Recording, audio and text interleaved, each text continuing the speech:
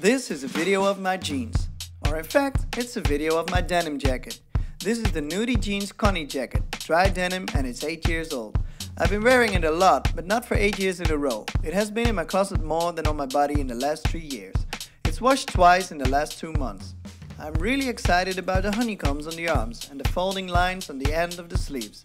Because the sleeves were a little bit too long, I folded the end in half, which gave it a tighter wrist and now some amazing fades.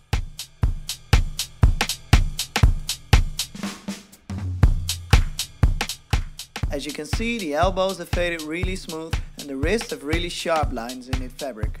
It's awesome.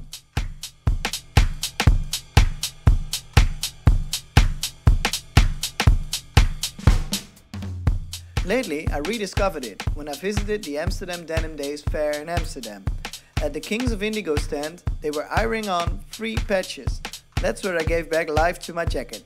Online there are many stores where you can find patches like these. I ironed them on, but I stitched them too, because they were letting go of the fabric. Before I washed this jacket for the first time, I sewed on the patches, wore it a couple of extra weeks, and then washed it. So the jacket as well as the patches have a washed look. The blue water gave the patches a vintage look. I really love the color blue that my jacket has now. It used to be very dark and stiff, but now it literally fits like a glove. It feels like it's tailor-made. One crazy ass jacket telling my story and expressing my lifestyle. Looking at it makes me say, damn denim.